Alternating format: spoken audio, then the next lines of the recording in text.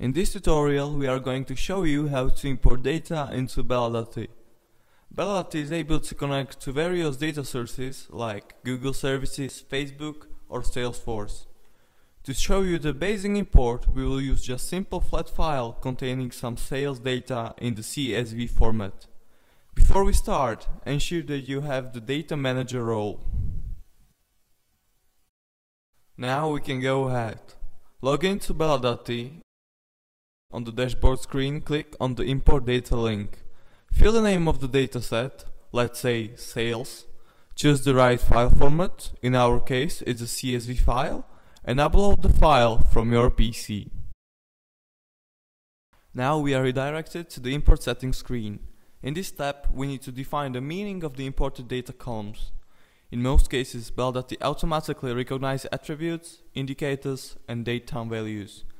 But you can change meanings according to your own needs. There are many other advanced settings like encoding settings, rows exclusion, etc. One of the greatest functions is the possibility to write the data transformation scripts.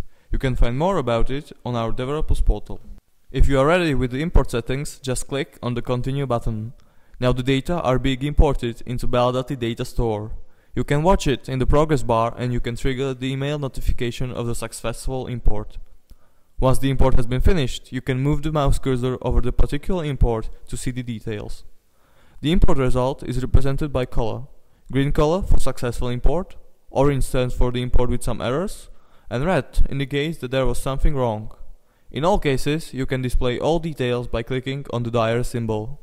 You can manage your imported data using the data browser. The next tutorial video is available here.